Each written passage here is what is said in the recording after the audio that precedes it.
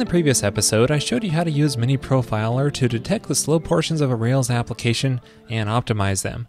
But improving the performance of the server side is only half the battle. Much of what makes a web page feel slow can be on the client side as well in the loading and parsing of the resources. In this episode, I will show you several tools for analyzing what's going on the client side and give you some tips on how to improve performance so your site will feel even faster. Now I'll be demonstrating this using Railscasts.com, and our goal is to determine what's really going on when we load the page and what are some things we can do to improve that performance. Now you may notice I'm using Google Chrome here because it has some nice developer tools for analyzing this. I'm going to open those up using Command-Option-I. And the first thing I want to show you is this Network tab. I'll go here and then you need to hit reload on the page to see the results. So this gives us a detailed waterfall report telling what happened. You can see the entire process took about a second to complete. And this lists out the various requests which were made and how long each one took to process. Now each bar in this timeline is made up of two parts. The lighter shade tells us when the request was made up to the point that it started receiving data back from the server, and then it continues on with the darker shade until it finishes processing the request. And you can hover over to see further details of where the request spent the most time. So as far as Rails is concerned, it took about a couple hundred milliseconds to process this request, which I'm sure could be improved, but that's still only a fraction of the entire time this page took to load. And here I want to focus on what happens outside of that Rails request through the rest of this time. Now, there's also more to the story than what we're seeing here. You can see the dark bar for each of these requests shows 0 milliseconds, and if I hover over one, the receiving portion says 0. And this is because Chrome is reading from the cache instead of using the full response that it's getting from the server. So it's not really giving an accurate representation of the performance of someone coming to the site for the first time. This is even more obvious if I visit this page through clicking a link instead of reloading the page. This time, the entire process took less than half a second, and most of the resources were loaded directly from cache. It didn't even need to make a request to the server. Now, it is useful to see how caching affects performance, but if you want to get a perspective as a first-time visitor to your application, you can turn off caching under these settings. Just click Disable Cache, and then if you reload the page again, it won't use the cache. This time, the request took about 1.3 seconds, and the gray bars are wider because it's actually loading them in from the server instead of loading them in from the cache. Now, there are several ways that we can analyze this output to help us improve performance, but first I want to show you another way that you can generate a waterfall report outside of Chrome. And that is at webpagetest.org. Here you could just enter in your URL, and it will tell you how that page loads for free at a given place around the world, or you can change which web browser is used to load the page. And there are also some advanced settings you can use to customize the connection speed. Ooh, dial-up, that'd be fun. Or you can even record some video. So a lot of cool features here. I'll just leave it at this and start the test. Now the test might take a minute or two, but just let it run. It's been pretty fast for me. And the results are in. So this actually loads the page twice. The first view took about 2.5 seconds, and the repeat view took about 1 second thanks to caching. And this also gives us a waterfall report and a screenshot, which are both very useful. Let's take a look at this waterfall. So this report is quite similar to what we saw in Chrome, but for a different browser. And also this gives us a CPU and bandwidth usage graph, which is quite cool. Now WebPageTest does more than just this. It also grades your application in a variety of areas. You can see we're doing pretty good in most areas except caching static content. Let's see what's up with that. Well, as it turns out, many of the images on that page do not include a max age or expires headers in their response. This is something that the asset pipeline helps us with, but I'm not going through the asset pipeline for these particular images. To fix this, I'd probably just configure the web server to add an expires header for these particular images. If you want to learn more about HTTP caching and how the headers work, check out episode 321. Now there's a lot more information on this page. If you scroll up, you can see a complete checklist showing us each request and whether or not they pass a given check. Now there are some other tools that also give this kind of information, so let's check them out. One such tool is available right within Chrome called Audits, so I'll go here and tell it to run this page. So this gives us several suggestions to improve performance, including the one we saw earlier about adding an expires header to leverage the browser caching for these resources. Another tip it gives is to move some various assets into different domain names so that way it can parallelize the download of these by opening more connections.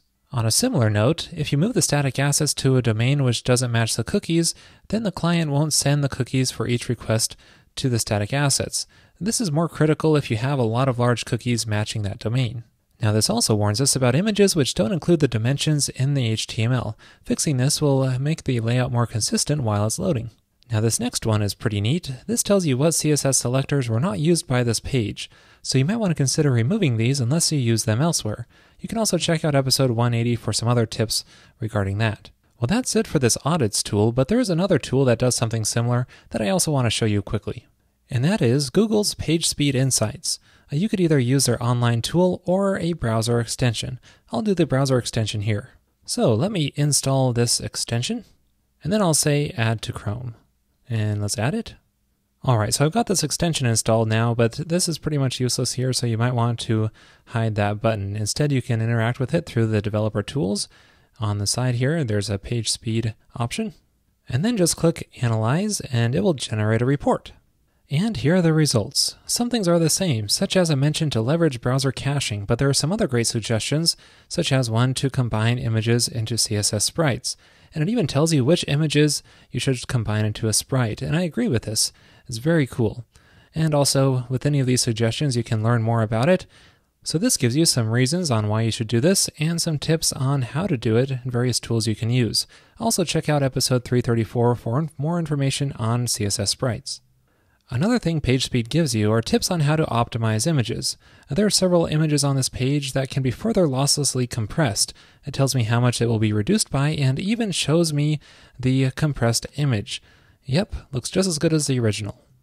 Overall, PageSpeed is a very useful tool, and I am impressed. There's one more I want to show you here though, and that is defer parsing of JavaScript. I haven't really talked about JavaScript much yet, but you can do a lot with profiling and optimizing it, and it plays a critical part in how fast a page feels. Now before tackling this issue of deferring JavaScript parsing, it helps to get a better understanding of how JavaScript is currently loaded in. Now if we take a look back at the network waterfall report, you can see that the loading of the JavaScript, which is happening right here, prevents the loading of any other resources. Any of these images here are not going to be loaded until the JavaScript is done being loaded in. Even worse, though, is that the rendering of the HTML page stops at this point as well, so the user is basically going to see a blank screen until this JavaScript is done loading. I'm going to demonstrate this problem further in this simple Rails app, which is designed to manage projects and tasks. Now I'm including the JavaScript in this layout file. This is just JavaScript include tag application. Very simple. This is something you'll find in most Rails applications, including my own. The problem is that everything stops rendering at this point until the JavaScript is done loading. To demonstrate this, I'm going to change this path to /sleep, which is something that I've already set up. That sleep path will redirect to this controller, which simply sleeps for 2 seconds and then renders nothing. Now let's see what happens when I load this page. I don't get a response for 2 seconds, and there I finally see the page rendered. Let's see this again with the network tab open, reloading the page, and I don't really see anything until the actual sleep.js finishes, which takes 2 seconds. Now hopefully no JavaScript loading would take quite this long, but even if it's just a couple hundred milliseconds, it really does impact how fast a site feels. Now there are several solutions to this problem. One is to move the JavaScript down to the bottom of the body tag, so this way it won't block the rendering of the rest of the page. So now when I reload the page renders instantly, even though the JavaScript is still being loaded. Now another thing we can do is load this script asynchronously. To do this reliably across browsers, it's a little bit messy. It requires some code that looks something like this. Basically, this is just an inline script tag here, which is just going to insert another script tag for that JavaScript which needs to be loaded in, and that way it will happen asynchronously and will not block the rest of the loading. To demonstrate this, I'm going to move this script tag back up here at the top. So now when I reload the page, the view will continue on rendering even though the JavaScript is loading because it's done asynchronously. So now that we have this working, I can switch this back to our application.js file, so this way the loading of our JavaScript won't block the rendering. Now when you're doing this, watch out for other JavaScripts that exist outside of this one. If they rely on jQuery, you're going to have a problem because who knows when jQuery will be available and fully loaded in here since it happens asynchronously. If you can, try moving all scripts to the asset pipeline so they're all loaded within this one application.js file. You can load scripts dynamically within the application.js as well. There are also some other tools to help out with these dependency issues, such as require.js. Another thing to watch out for when loading JavaScript asynchronously is the increased chance that a user might do something on the page that requires JavaScript when it hasn't been fully loaded. So in this case, the destroy link requires JavaScript, so you might want to change that so it degrades gracefully like I show in episode 77. One more note about this is pretty messy here in the layout file. I'd probably move this into the partial because the important part right here, the path to the JavaScript file, is sort of hidden among the rest of this. There we go, that's much nicer. It's now all tucked away inside of a partial, and the path is passed in here so we can change the JavaScript path if we need to. Now I'm going to finish up this episode by focusing on JavaScript performance and profiling. First, let me show you how the JavaScript works on this site. If I go to a specific project, you can see I have a list of tasks which I can check off, and when I check one off, it instantly goes into the completed tasks through some Ajax. Now let me show you the JavaScript for this. In particular, I want to focus on this JavaScript snippet right here. For each of the task checkboxes, this is going to listen to the click event, and when that happens, it's going to submit the surrounding form. Now, because the form is marked as remote, this will end up triggering that Ajax functionality. Now, let's say I have 1,000 tasks, and I would like to improve the JavaScript performance for this given scenario. First, let's do some profiling to see how it performs. Now, there are several profile tools available, and one is right in the Chrome Developer Tools. It's at this Profiles tab, and I can just click Start here and then reload this page. Now just ignore the abysmal server-side performance for this. We're going to focus on the client-side performance, and I can stop the profiler. So this bottom-up view tells us which parts of the JavaScript took the longest. Now there is another way to view this profile, and that is top-down or tree. Sorry, it's a little bit off camera here, but this basically tells you the top of the stack, and you can drill down to see the other calls that were made.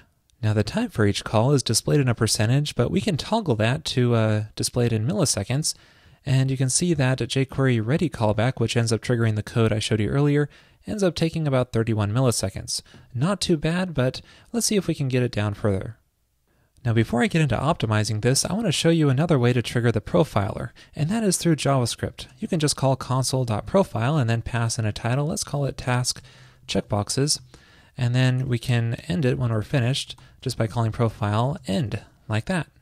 Now we don't even have to start the profiler, just reload the page and it will automatically insert a profile entry.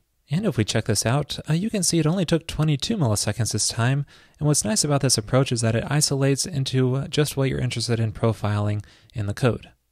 So with our profile in place, we can experiment with performance. So instead of doing an on-click event of these checkboxes, let's just call tasks on, and then let's do the click event on the checkboxes in this manner.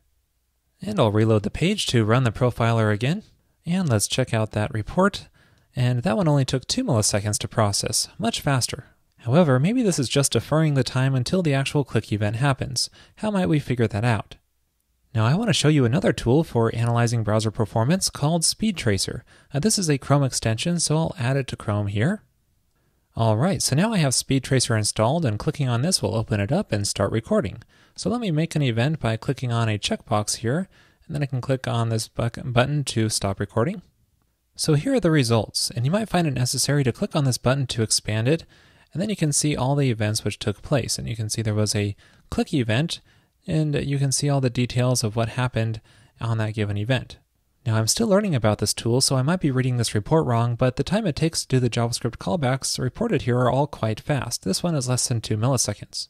Also, I've done some comparisons with the click function in jQuery here, and the times reported were quite similar, so I don't think there's a whole lot of difference between the two in the performance in this particular application, but I may be wrong there. Either way, give this tool a try in your own app and see what you get. You can find further documentation on it on Google's developer site. Well, that's it for this episode. While I was researching this, it really opened my eyes into how much can be done on the client side to make a site feel faster.